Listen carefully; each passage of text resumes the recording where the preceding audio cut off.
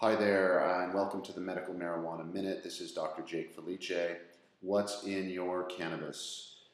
We've all probably heard of the molecule THC in conjunction with cannabis. THC is the molecule that gives us the classic high with medical marijuana, and it also is responsible for a host of some of the undesirable side effects of marijuana, such as memory loss and irritability, anger, and other types of mood disorders. Luckily, the plant in its wisdom has manufactured another molecule, CBD, also known as cannabidiol, which protects against the negative effects of THC.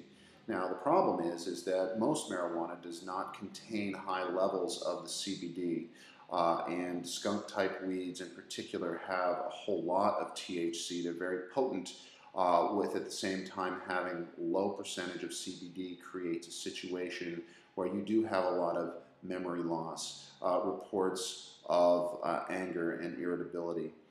However, what the science is showing is very interesting is that, and please see the Scientific American article below, for example, where they looked at strains of cannabis that are high in THC and high in CBD. And what we find is that the CBD actually protects against the memory loss. It not only protects against the anxiety and the irritability, but patients experience a calming effect with the cannabis. So the CBD is protecting against the negative aspects of THC.